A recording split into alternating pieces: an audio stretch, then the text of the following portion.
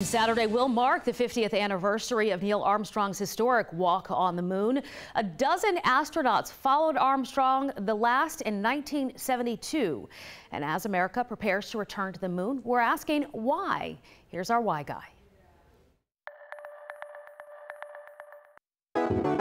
It's the most famous two-hour stroll in the history of our country. Neil Armstrong and Buzz Aldrin opened our eyes to a whole new world with their walk across the Sea of Tranquility. It's one small step for man, one giant leap for mankind. It's been 47 years since an American astronaut last visited the moon. NASA is planning a return in 2024. It made us wonder why it's been so long and why scientists are now eager to go back to the moon.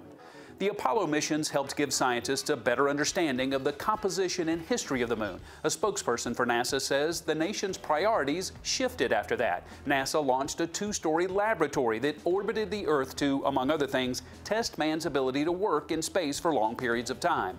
The U.S. relied on robots to continue exploring the moon. That led to the discovery of ice on areas of the moon's surface. Water ice is life support.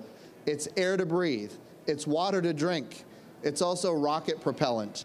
Scientists view that discovery as a resource that can be used by astronauts who return to the moon, where they plan to stay for long periods of time. Working with private industries, NASA scientists plan to construct an encampment near the south pole of the moon. In NASA's words, astronauts will learn the skills needed to live and work on another world.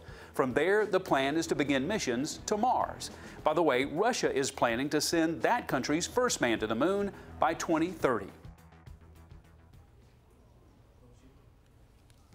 And if you have a question for Jerry Carnes, our Why Guy, send it over on Facebook, Twitter, or email.